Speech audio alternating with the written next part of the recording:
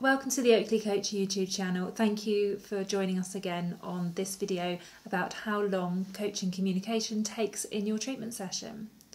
One of the biggest concerns of practitioners is that coaching skills or communication will detract from other important parts of your treatment with your patient.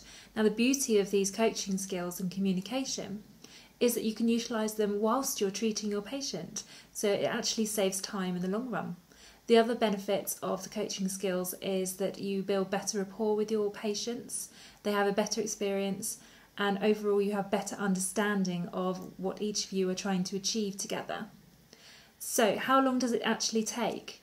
So depending on whether you're doing a very brief action plan or you're following up from a goal setting treatment previously, it can take from sort of 2.5 minutes to 3 minutes, and whether you're starting on something, wanting to discuss how else they want to go forward in more detail, it can take a lot longer, about 8 minutes or so, but it shouldn't take any longer than that, and it shouldn't detract from any other treatment that you're doing in your session with them.